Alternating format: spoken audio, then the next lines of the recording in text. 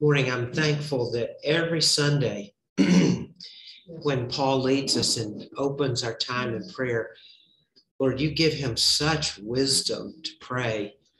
At times this week, I've been at a loss as to how to pray for these parents whose children were killed, Lord, in this horrific school shooting in Texas, other than to ask that you would be merciful to them. And I do continue to ask that in the spirit of Psalm 123, Lord, that you would have mercy on these families and that you would redeem this situation. Lord, only you have the power to do these things. We are asking for God-sized miracles, but Christ himself reminds us nothing is impossible for God. And so, God, show your mercy in these circumstances so clearly that no one would miss, but that it is you who's operating there. One other prayer, Lord, we do pray for Alicia, who Willie said is suffering from a very serious, this ongoing serious case of vertigo. Father, we ask that you would make her inner ear right, that you would end this period of dizziness, and that you would just give her orientation, Lord, and cause her to be able to operate in life as she would like to be able to operate. Have mercy upon her and touch her. Lord, as Jim was praying a minute ago, I thought, goodness gracious in the world. There's the war in Ukraine. There's the shooting in Texas. As Paul was so good to pray, Lord, there are all the shootings in our own city that we almost grow numb to it. But Lord, I pray that we would continue to pray. We're like Peter at the foot of the mountain of transfiguration, or rather in John chapter 6, when people were leaving and Jesus looked at Peter and said, will you leave now too? Mm-hmm. And Peter said, Master, where will we go? You have the words of eternal life. Father, we have no one else to whom we can turn but to you. In situations like these, they are so big. But Lord, help us to turn to you in the small situations too. We thank you, Father. We praise you. We ask for your grace now on this teaching time as Paul has prayed for it. In Jesus' name, amen. Just one comment before we begin. Today is the day that we honor our graduates, our high school graduates in the worship service. And I happen to know one of them fairly well. Our own son. And although he was going back and forth, when they printed the bulletin, they had him going to Wheaton College. He's actually going to go to the University of Illinois at Urbana-Champaign and study economics. And at this point, thinks that the Lord would have him go to law school. We'll see. We'll see. And my notes are down here. I brought the wrong notes. But in the Lord's mercy, Friday night was his graduation, and he won an award at the school that required that he give a speech, and I was the graduation speaker. And so it's the first time I've ever gotten to speak with my son at the same time. Boy, what a special, special time. The Lord was really merciful to us. Well, open your Bibles to 1 John. We're sort of coming toward the end of this study in 1 John 4. I need to talk with Mark and Paul about where you think the Lord has us headed next. But we'll be today in chapter 4, verses 13 to 21. So the last paragraph in chapter 4. And the context is pretty easy. Notice in verse 12, the last verse of the previous paragraph, John has spoken again. No one has ever seen God. If we love one another, God abides in us, and his love is perfected in us. So John picks up that abiding in God language, and that's how he's going to open the next paragraph. Now, I don't know of a better way, because what John does in this paragraph is he sort of weaves together in this tapestry, if you will, all the themes that he sounded throughout this letter. So if I were preaching a sermon from this paragraph, it'd be really hard to do. But I don't know a better way than simply to walk through it together, because each verse has an important message for us. And what you'll see is, again, he sounds the same themes he sounded throughout 1 John, but it occurred to me yesterday as well, it's not just that John refers back a lot to the Gospel of John as well, but in particular, he refers back to John 13 through 16. Some of you know that John 13 through 16 is that talk, records that talk that Jesus gave to his disciples in the upper room as they were celebrating the Passover meal, the Seder together. And John records much more of it than the other Gospels do. And it struck me, it just as I was studying this yesterday again, it struck me how many times in this letter John refers back to that talk that Jesus gave the disciples. Apparently, and remember in the course of it, Jesus said the Holy Spirit will give you the ability to remember what I say. And it seems that John was really struck by that talk that Jesus gave them, that he remembered it in detail the rest of his life. And I thought, do the words of Jesus have that impact in my life too? I just wonder, because he may have written this 50 years, 55 years after he heard those words, and yet they were as fresh as the day that Jesus spoke them. And I thought, are Christ's words, which the whole Bible is Christ's word, are Christ's words, do they have that impact on me as well? Anyway, so let's begin in verse 13. We'll read the paragraph down to the end of the chapter, and then we'll simply walk through each verse. As I said, each verse, sometimes two verses together, have a message. This will sound familiar to you. I suspect a lot of this passage, you've quoted before, you've thought about before. So let's walk through it, and it will be God's blessing to us for today. Verse 13. By this we know that we abide in him and he in us, because he has given us of his Spirit. And we have seen and testify that the Father has sent his Son to be the Savior of the world. Whoever confesses that Jesus is the Son of God, God abides in him, and he in God. So we have come to know and to believe the love that God has for us. God is love, and whoever abides in love abides in God, and God abides in him. By this is love perfected with us, so that we may have confidence for the day of judgment.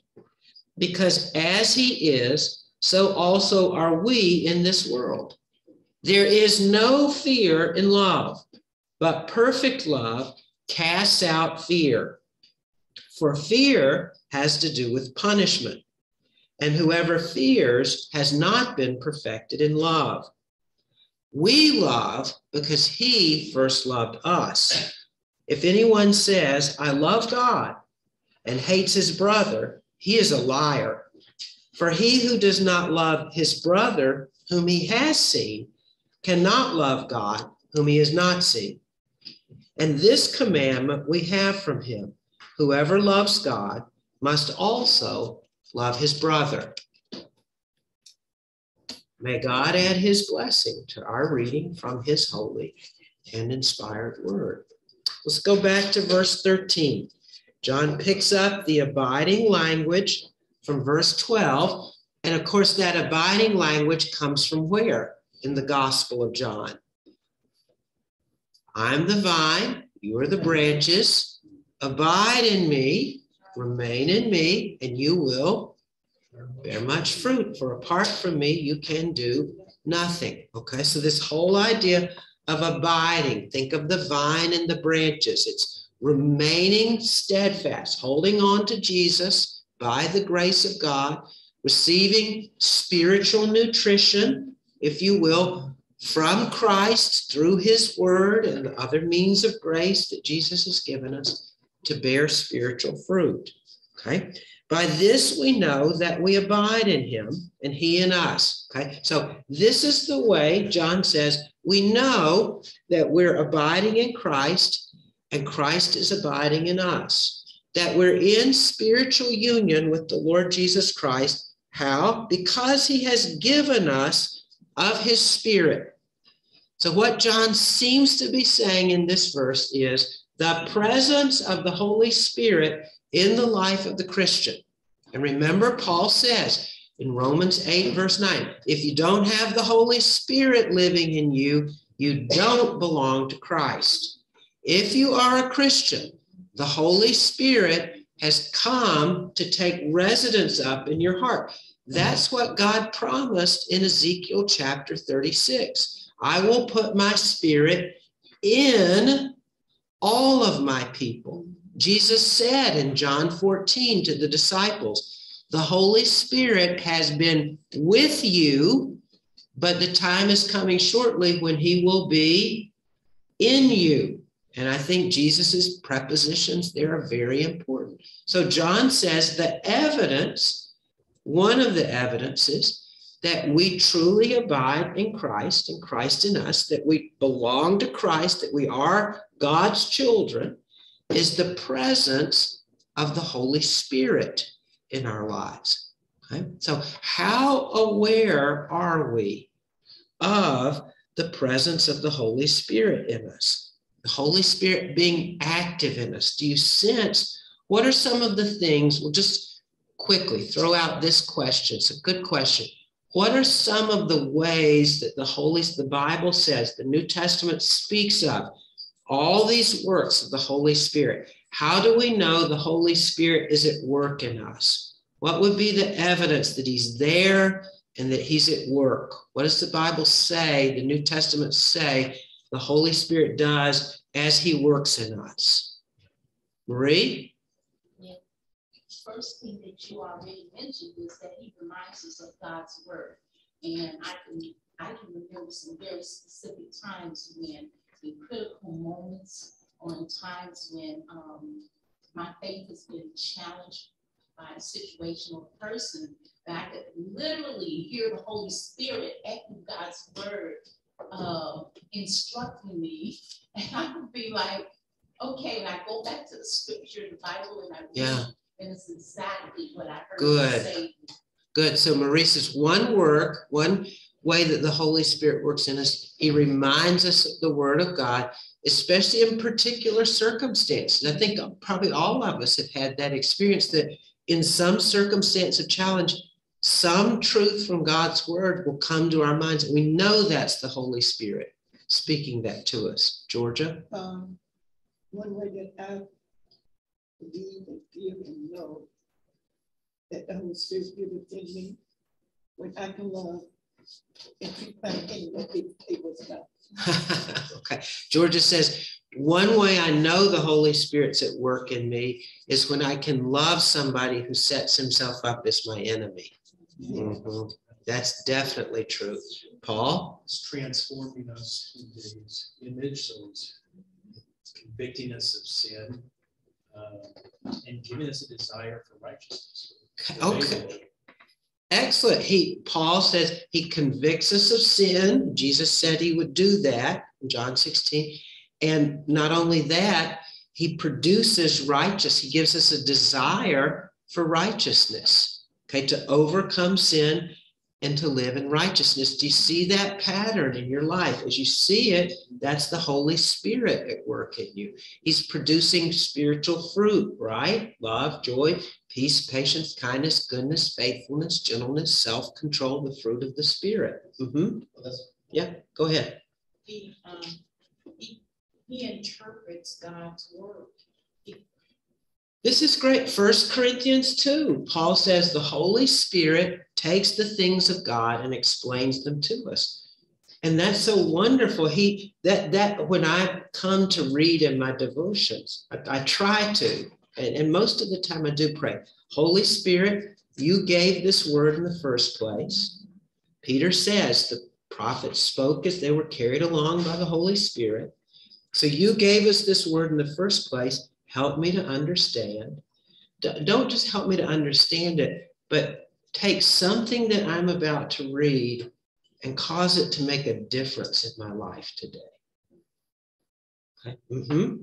There's an interesting thing, I can't remember where exactly, but where it talks in the context of persecution. Don't worry about what you're going to say. Matthew 10. Yeah, excellent. So Tom says, Matthew 10, Jesus promised when you're under persecution, don't worry about what you'll say. The Holy Spirit will give you the words to speak. And that's the testimony of hundreds of thousands of Christians throughout the ages. Jim? He helps us pray. And when we don't know how to pray, I don't know how he does it, but he works with our spirit to pray, unto God the Father. Yeah, he works, he intercedes for us with groanings too deep for words. Romans 8 says, yeah, how exactly that works, I don't know, but have you ever groaned in prayer? And felt the Holy Spirit groaning through your groanings when you just don't know how to pray. Lord, I don't know how to pray in this. Sandy? Rosetta actually is in chat. Oh, Rosetta's in chat. Rosetta. He is a teacher. Can you bring that? He is a teacher. Excellent, Rosetta. Yeah, he teaches us. Absolutely. Yeah. Mm-hmm. As I said, but don't forget family. Because we all have had in one way or the other, right? But I ran into a situation where I live at, that I was told because of my salvation, they were gonna move me out of it. Either I'm gonna be part of them, or they're gonna make my life so miserable, I'm gonna move out. My reply was, the person that brought me this, I said, you brought this, I'm gonna give it back to you. You go tell whoever said it that God put me here. The only way I'm going out, because he got a better place for me to go, because if they're not careful, they're going out before me. So I went back and I started reading Romans 12, starting at verse 9. Mm-hmm. My God told us about love, that love be genuine. Yeah. And I read it and I prayed and I meditated. And he said, repay no one even for you, but give sight, give thought to do what is honored in the sight of all. The apostles so much depend on you. Live peace with all. He said, beloved, never avenge yourself, but leave it to the rest. Right. But if it written, vengeance is mine, I will repay, said the Lord. Mm-hmm. Yeah. So Georgia is saying that the Holy Spirit gave her the grace in a particular situation, not to retaliate, but to live the way that Romans 12 speaks about. So if I not had the Holy Spirit, I couldn't have done that. Right, right. One more. The seal of the Holy Spirit. The Holy Spirit seals us in our salvation. Yeah, yeah. He seals us in our salvation. Somebody asked the other day, how are you today? And it just occurred to me to say, well, I woke up and I'm still a Christian by the grace of God. He said, are you saying you can lose your salvation? No, I said, I'm going to wake up tomorrow. I'll still be a Christian tomorrow, but it'll still be the grace of God. And it's that sealing of the Holy Spirit. He keeps you. Now, consider in 1 John, because, okay, Ron. Oh, yeah. Oh, I was just going to say what you already said. You prepared the fruit of the Holy Spirit, right? Particularly in the midst of the storms of life, you have God gives you this peace. Yeah. He quenches those fiery darts that came in your heart and mind. Yeah. So again, the fruit of the Spirit, especially peace in this particular, wonderful, guys, wonderful. So it's asked, do I see these works of the Holy Spirit? in my life. And in 1 John, John is really more clear than any place else in the New Testament that not only are you and I as Christians in spiritual union with God the Holy Spirit, but also with God the Father. We abide in the Father abides in us. We abide in the Son abides in us. And think about it. We are in spiritual union with the triune God. One God, eternally subsisting in three persons, God the Father, God the Son, God the Holy Spirit. So God dwells in us in all of his fullness, and he has mighty works that he wants to do in and through us. Okay, so that's verse 13. One of the ways we know we abide in God, and God abides in us, that we truly are God's children, is the Holy Spirit. Do we see the evidence of the Holy Spirit doing in our lives what the New Testament says the Holy Spirit does?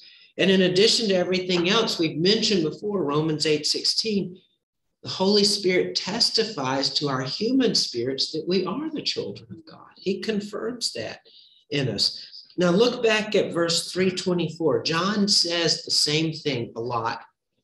Do you need someone to say to you the same thing more than once sometimes? Oh, yeah. Oh, yeah.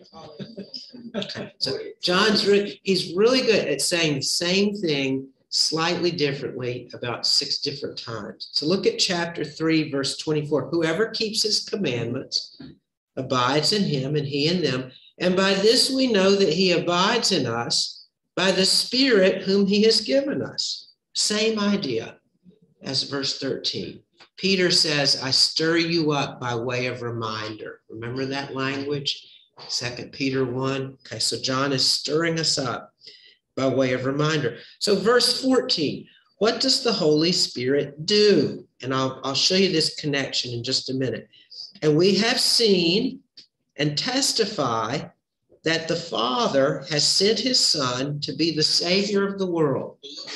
Okay, so one of the works of the Holy Spirit in us is to testify that the Father has sent the Son to be the Savior of the world. So do we see the Holy Spirit doing that work in us, causing us to testify that the Father has sent the Son to be the Savior of the world? Now, why do I say the Holy Spirit? John doesn't explicitly say in verse 14, the Spirit does that. I think the connection with verse 13 is clear enough. But listen to John 15, 26 to 27, where Jesus makes the same point. Again, John is remembering things that Jesus told him. Jesus had an unbelievable impact on the life of John. But when the Helper comes, this is John 15, 26 to 27, when the Helper, the Holy Spirit comes, whom I will send to you from the Father, the Spirit of truth, who proceeds from the Father, he will bear witness about me.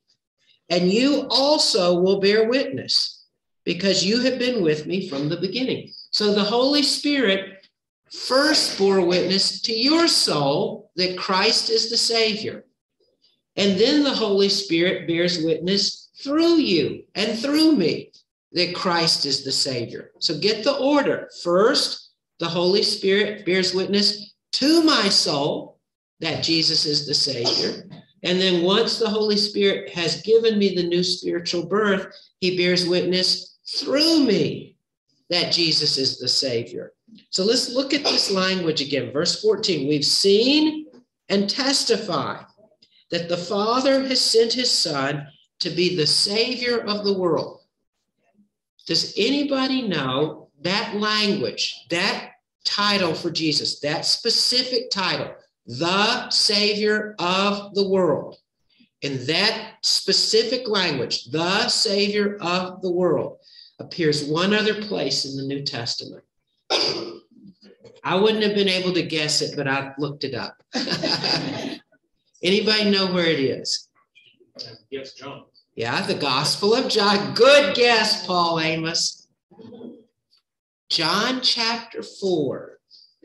And it appears on the lips of the Samaritans. Remember, after talking with the Samaritan woman at the well, Jesus stays in the Samaritan village for 2 days. And a lot of the Samaritans believe on him. And at the end of it, they confess, we believe him to be the Savior of the world. So given that context, what does it mean to confess that Jesus is the Savior of the world?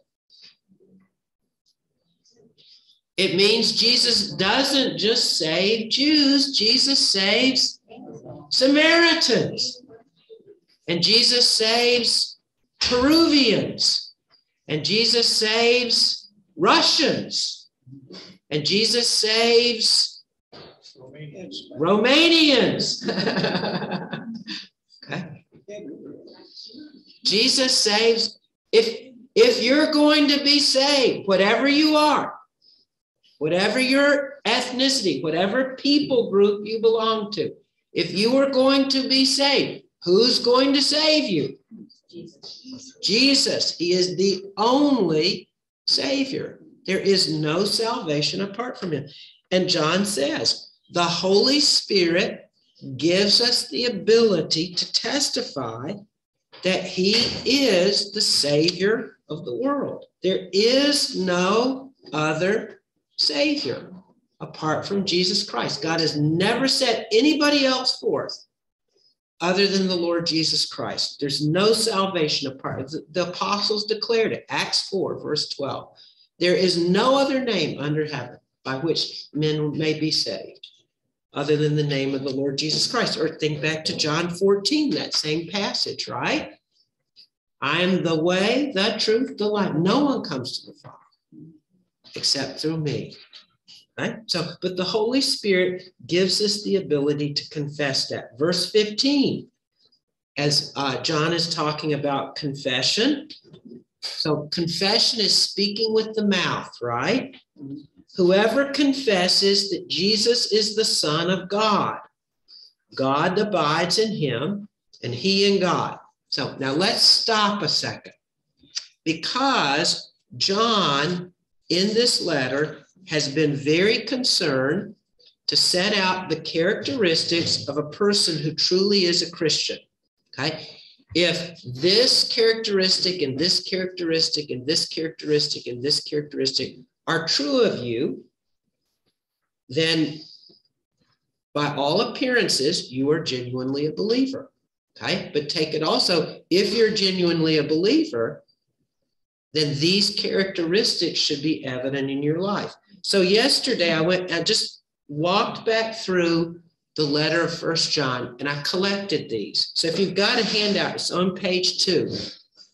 And the reason, remember, is that these churches to which John is writing had this group that went out from them under the influence of false teachers. And John has written, they went out from us because they were not of us. So John is very concerned that these readers would be able to identify the real thing from the false thing, okay? The real Christian from the false. So these are the characteristics. The true believer walks in the light, chapter 1, verse 7. The true believer keeps God's commandments. And of course, a lot of these are just saying the same thing in a different way. Chapter 2, verse 3, chapter 3, verse 24. 3, the true believer walks in the way that Jesus walked, chapter 2, verse 6. 4, the true believer loves his or her brothers and sisters in Christ. This is the point that John emphasizes the most. Chapter 2, verse 10, chapter 3, verse 19, chapter 4, verse 7, chapter 4, verse 16. 5, the true believer confesses that Jesus is the Christ. That is the Messiah, the Savior King. Chapter 2, verses 23 through 24. Now I'm going to ask you when I finish the list, what do you notice about this list? Just in a big picture sense, what do you notice about the list? Number 6, the true believer lives a life characterized by righteousness rather than ongoing sin. Chapter 3, verses 6 through 8. Number 7, The true believer has the Spirit of God abiding in him or her. Chapter 3, verse 24, and we just saw it, chapter 4, verse 13. And 8, the true believer confesses that Jesus has come in the flesh. Chapter 4, verses 2 through 3. So now there's a 9th characteristic, okay? And that is that we confess that Jesus is the Son of God. Now, what do you notice about that list in the big picture sense? Not the details, but the big picture sense. As you go down it, what do you notice about it? True believer becomes more like Jesus. Okay, that's important. A true believer becomes more like Jesus, walks in the way that Jesus walked. Absolutely. Linda?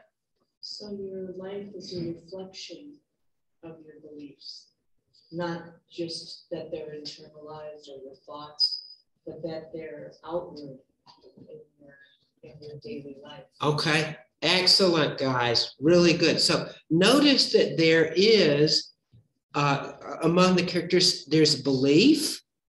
Okay, there's what I believe that I confess with my mouth. Notice how often John says that. There's something I believe, and I confess that with my mouth, but it's also a lot about how you live. But notice it's not one or the other, right? It's a both and. And I'm going to suggest that, as Linda did, the way that you live actually rises. What do you believe? What do you believe about God? The way that you live is going to be determined by what you believe about God, who you believe God to be, what you believe him to be like. That's your good. Now, if you really believe that God is sovereign over all creation, if you believe that Ephesians 1:11 is true, that God works all things according to the counsel of his will, if you believe that Psalm 115 verse 3 is true, our God is in the heavens, he does all that he pleases. If you believe that God really is in charge of the universe and that a sparrow cannot fall to the ground apart from the permission of God, and that a black hole cannot exist apart from the permission, the sovereign permission of God, then you will live a certain way. That will affect the way you live. So notice that the list, it's belief that we confess. Okay, one of the sweetest moments in this church, every month, right before the Lord's Supper, when we confess the faith from the Apostles' Creed, we are standing and we are saying, albeit in English, the same words that believers have said for 1,850 years. Believers have confessed those words that we confess. Okay? Now, if we believe what we confess to be true, it has, John is saying, it means you'll live a certain way. If Christ is the only Savior, if Christ is Lord, you will live a certain way. You will live the way that Christ lived. Sandy? So all these are action items that we have to actually do. Mm-hmm. But we don't do it on our own strength. It really is the Holy Spirit's power within us that causes us to understand the Word of God so that then we can do those actions. Sandy, yes, thank you so much. It is only by the grace of God. It is only by the grace of God that there are action items, but I don't do it in my own strength. I have to have the grace of God. It has to be the Holy Spirit doing this in my life. And the more we understand the Word of God, the more we understand our desires become different. Because when you understand how much you're loved by God, it's easy. Well, look what John says about, understanding how much you're loved by God and the verses that follow. Yeah. In the graduation speech, there's a moment that I talked about this. I encouraged them, stay in the scriptures, so important. There is a moment in the coronation service for a new monarch of the United Kingdom, a new king or new queen. Now, we haven't had one since 1953. And Lord willing, it'll be a while before we have a new king or queen. I happen to like this one. But in any event, there's a moment when the moderator of the Church of Scotland, okay, that's the head of the Church of Scotland, presents the new king or queen a Bible and says these words, and I quote, "This is the most valuable treasure this world affords." This is the most valuable treasure this world affords. And yet those countries don't follow it anymore. Even dear Scotland doesn't. Yeah. Okay. All right, let's go back to the text because I want to get to the really familiar part. Okay. So if we confess Jesus, these characteristics of the true believer, they're both belief and actions. Belief and actions, those work together. So we have come, I'm in verse 16. So we've come to know and to believe the love that God has for us. God is love. Same thing as verse 8. We talked about it last week. And whoever abides in love abides in God, and God abides in him. Okay, I'm only going to stop to make this point. So we have come to know, okay, through our confession of Christ, we have come to know and believe the love that God has for us, because we've seen that love in God sending his son to die for our sins. John 3:16 is in the background here. For God so loved the world, he gave his only begotten son, that whoever would believe in him might not perish, but have everlasting life. I'll just say this really quickly. We've come to know and to believe the love that God has for us. Okay. Now, I believe with a lot of the New Testament commentators, that phrase, the love that God has for us, that phrase doesn't just mean I know God loves me, but it's also true, John 17:26, that God has taken his love that he experiences within himself, and he's actually planted it in my heart. Now, that's a transformative thought. The love that God has experienced within himself among the three persons of the one God forever, God has taken that love and put it in my heart. So it's not just that I experience the love of God for me, though that is exceedingly wonderful, and John is about to tell us just how wonderful. That's not the only truth, but God has actually put his own love, his capacity to love lives within me, which is why Georgia could love people who didn't love her.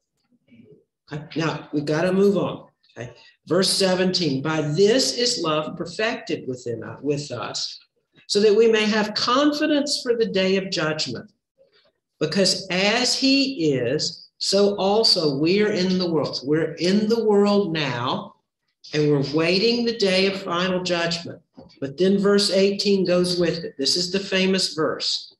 There is no fear in love, but perfect love casts out fear. For fear has to do with punishment, and whoever fears has not been perfected in love.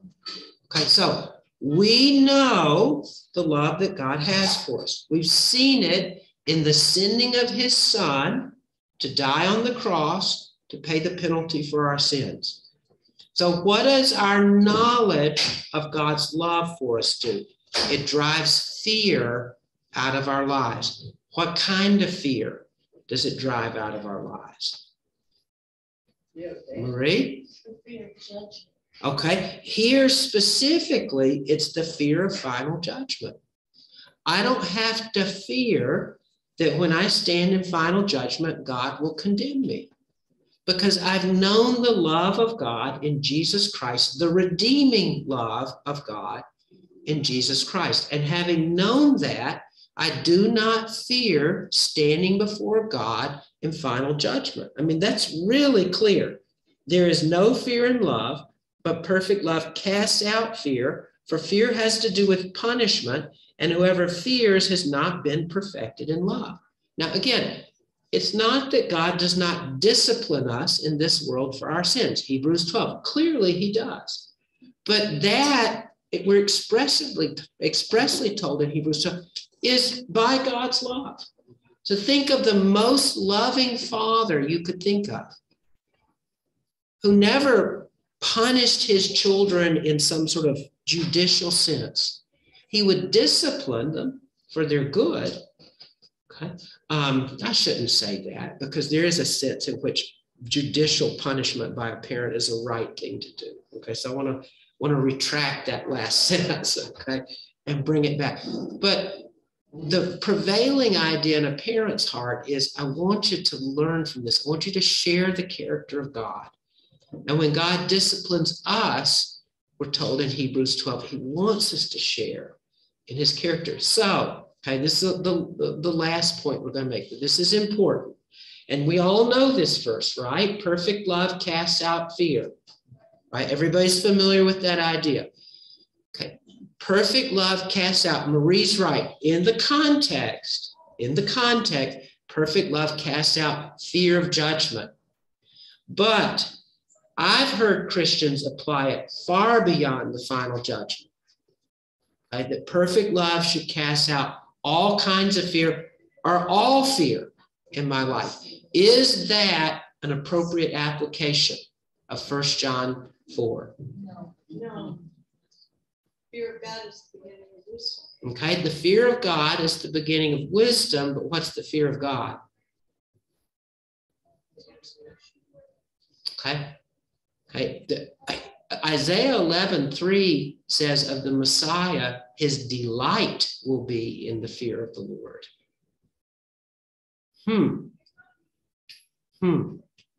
Study of the fear of the Lord is really interesting in the Bible.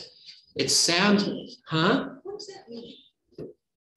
The fear of the Lord, you want my definition? Okay, this is all right. This years of thinking about this.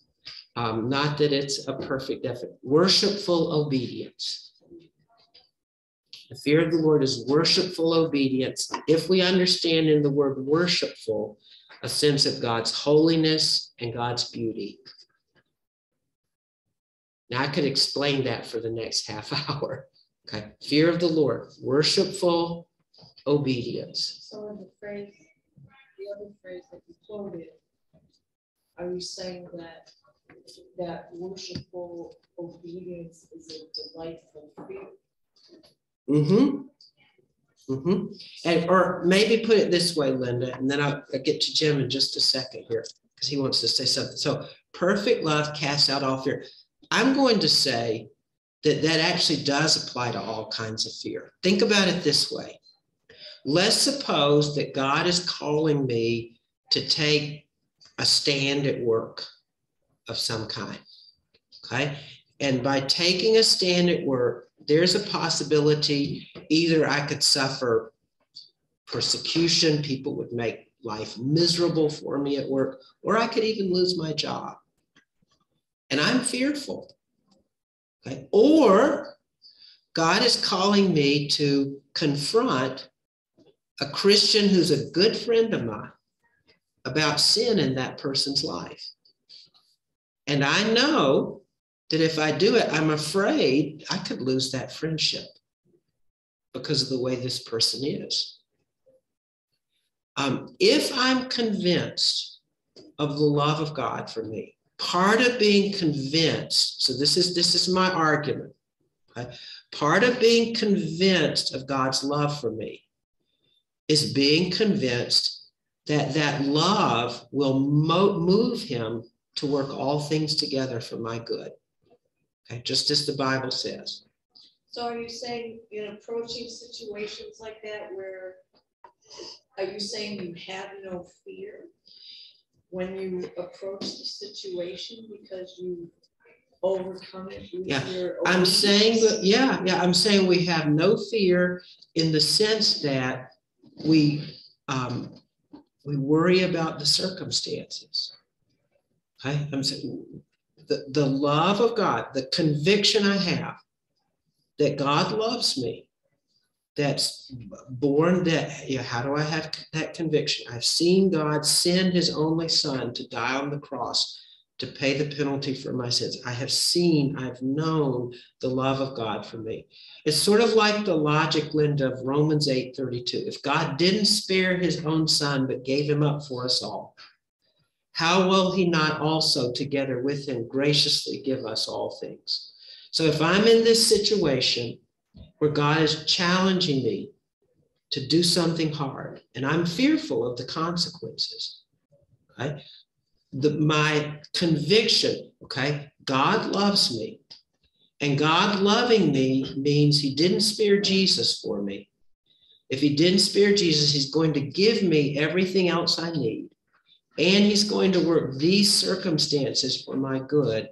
I don't have to be afraid in these circumstances. I need to obey God. Can you still know those things and still be afraid? I think as a practical matter, we might be. But I think that John really wants us to come to the point where perfect love, the knowledge that God loves me, causes me to be so secure in his will for my life that I'm not afraid. I really think Jim gets to go first. No, He's been, huh? All I want to say is that thank you. I needed that. If you sift it, let the Lord sift it, okay? And You know, I heard somebody say that the fear of the Lord is, now this is their way of thinking of it, is to have a fear of sinning against the Lord. You know, that's, and I don't know whether that captures the whole thing. yeah, I don't know how you can capture, because there's an English writer named Michael Reeves who published a book last year on the fear of the Lord, and it's just excellent. I mean, and he never, you know, because I looked through the book. The first thing I did, okay, where does he define the fear of the Lord? He never does. He just lets the Bible speak. Okay, so he deals with all these passages. And by the end of it, the fear of the Lord is not what you thought it was. It was really not. And he just takes Bible. It's just Bible. That's all he does. Especially the Old Testament, obviously. Marie?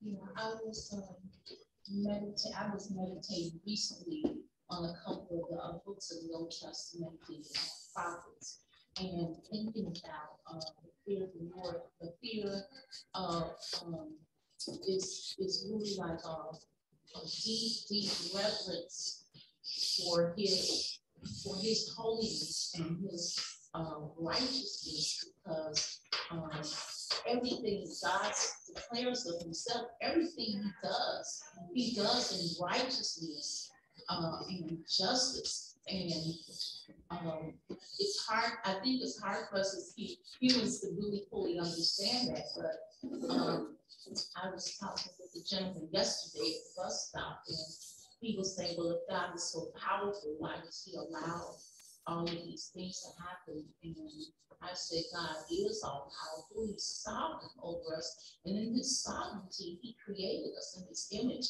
and his likeness. I said, and he's given us his instructions, and we have a responsibility to follow and obey him. And when we don't, there are many things that are happening in this world. And God is ultimately going to judge all of these things. And so he came back and he said, well, you know, I don't know if you really still answered my question. And I said, well, think of it like this. I said, technically, even though we think of each other as good, this one's good and this one's not good, but God's word says no one is good except for God.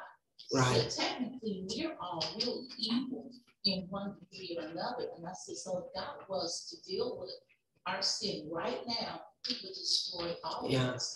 I said, but he is patient toward us, not willing that any should perish, but also come to repentance. So I think it kind of helped him, but I'm still praying for him. I asked him his name. Yeah. To remember to pray Good. for him. That was hardly be open to really understand. Yeah. Yeah. Good. Good, Marie. Linda, maybe think, because it caused me to come back to something we said earlier. Remember when we were looking at all those characteristics of a true Christian from 1 John. We said, if there's belief and there's action. Okay, the fear of the Lord involves both of those. It involves beliefs about God, an attitude toward God, beginning with He's a holy God. Fear in the spiritual sense of the Lord, more like an awe of the Lord. I think it is. The idea of fear in the way we think of Yeah. it in the world is Yeah. not the same. Luther actually said something that was helpful to me, Linda. Luther, when he talked about the fear of the Lord, he said, maybe there are two kinds of fear in the world. He said there's servile fear, servile. He said servile fear is the fear a servant has of a cruel master who beats him. Okay, that's not the fear of the Lord. There is also what Luther called a filial, childlike fear. Okay, and he said filial fear is the respect, the awe, the love, the obedient heart that a child has toward a father or a mother that child is convinced loves me, okay, and will discipline me for my good. So Luther said he thought the fear of the Lord in the Bible is more that filial fear rather than that servile. It's not that servile fear, at least for believers, okay? Now, for unbelievers, the fear of the Lord is a different thing. The fear of the Lord is the fear of the Lord. That's really Fall in the hands of the living God. Yeah, yeah, mm-hmm. Yeah. Yeah, I think it goes back to what you were saying earlier. If we believe God, that means we have to believe every word that He's spoken to us. Every word that He said in His Bible, we believe that. And then we walk worthy of their gospel. Yeah. Then Yeah. so that fear that you were asking about, I think it covers all fear, because we go back to Proverbs 31. Whoever listens to me will live securely, to be free from the fear of danger. And you put the ellipsis there and add whatever you want. Yeah, yeah. And just, to sort of close it out with a little bit of a personal illustration, I am an ordained Southern Baptist pastor. And last Sunday, a report was issued about sexual abuse within our denomination over the last 25 years. And it was devastating because there were people. All right, that's the sign. But there were people in leadership in our denomination who said all the right things, and preached powerfully. I mean, I heard them preach. And yet we're living over here in a completely different way. And so, that confession, it needs to be true, And somebody wrote, we've been moralistic rather than moral. Okay, so it's both. I mean, it's belief, but that belief has to translate into the way you live. Okay, so let's yeah. I just have an example of an earthly example. So I was raised by a very loving father, but he disciplined me. And I remember that if he just looked at me a certain way, I knew I better not do that. But it wasn't fear like he was going to spank me. It was just a respect. Yeah. I wanted to do what he wanted me to do. Yeah. I think all that's he had to do, we called it the look. He'd give us the look. That we knew. Yeah, Sandy. Oh, Rosetta. Oh, the fear of the Lord means you are now teachable with true knowledge, which is, thank you, Rosetta. Yeah, yeah, yeah. That's certainly a big part of it. Just before you pray, can you remind everybody there's a prayer meeting in this room at 1 o'clock? Prayer meeting in this room for the city. Yeah, pray for the city. Goodness gracious. We're just catching up with you for the fear of the Lord. If you see Psalm 51, it shows David's heart towards the Lord. But God do not take the spirit from him. It's a righteous spirit. Yeah, yeah. Psalm 51 is a great expression of the fear of the Lord, of somebody who's sinned terribly and just, thank you. Thank you, Chandler. That's great. All right, we better pray. They want us to leave. Heavenly Father, thank you for stirring in our hearts this morning. And I suspect that, John has 1,000 different thoughts in this passage. So it may be that everybody, Lord, by the work of your Holy Spirit in us, everybody may take a different thought away. Whatever it is, God, this is your word. You want your word to have its way in each of our hearts. And so grant that whatever you're speaking through this word in 1 John 4 today, in each of our lives, we would receive it, God. The Holy Spirit in us would cause us to receive it as true, to believe it, and then to act on it in our lives in tangible ways this week. We commit the coming service of worship to you. We pray for Pastor Philip that you would grant him your word, Lord, today. In Jesus' name, amen. Thank you, Steve. Amen. Thank you.